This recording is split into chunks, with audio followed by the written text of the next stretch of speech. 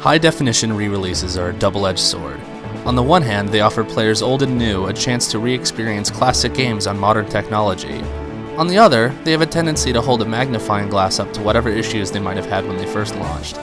The Legend of Zelda: The Wind Waker HD represents Nintendo's first foray into HD remastering, and technically it's a resounding success. Unfortunately for them, a lot has happened in video games in the 10 years since Wind Waker first came out, and its pacing issues are more apparent now than they've ever been. The first thing you'll probably notice is just how vibrant everything looks. When The Wind Waker first released on the GameCube, Nintendo decided to gamble on an animated aesthetic over a more realistic approach, and it paid off in spades.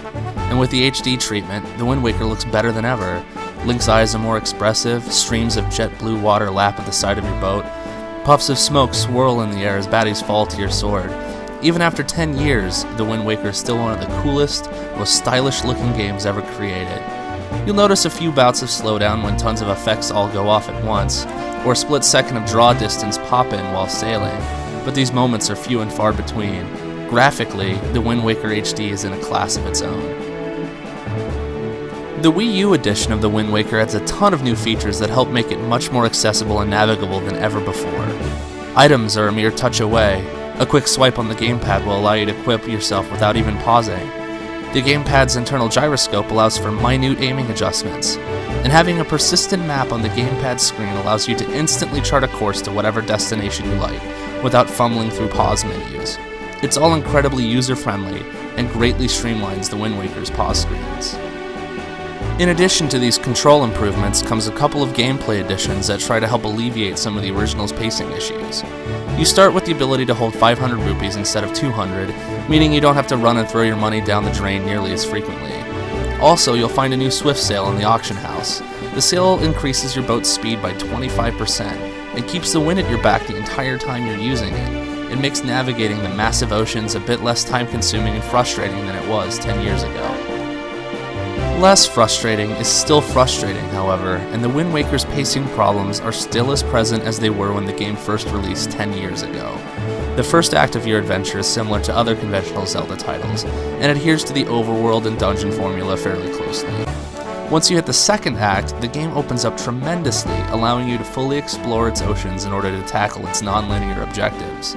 The problem is that it quickly turns into a complete slog, requiring numerous back-and-forth trips through the mostly empty waters.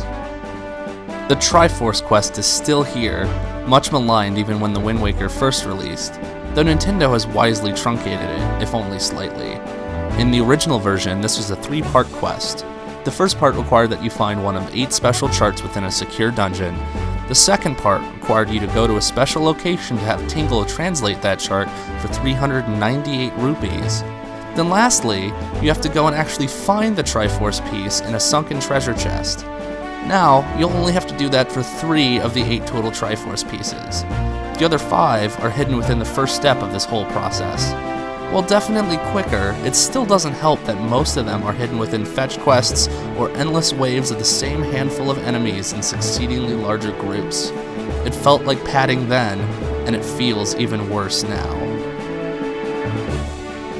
Nintendo has done a phenomenal job bringing one of the most beloved Zelda games into the HD era, and they've made a ton of changes that help mitigate some of its largest issues without fundamentally changing the entire game. It's still worth playing, and its biggest issues can't hold back one of the most charming and unconventional Zelda games in years.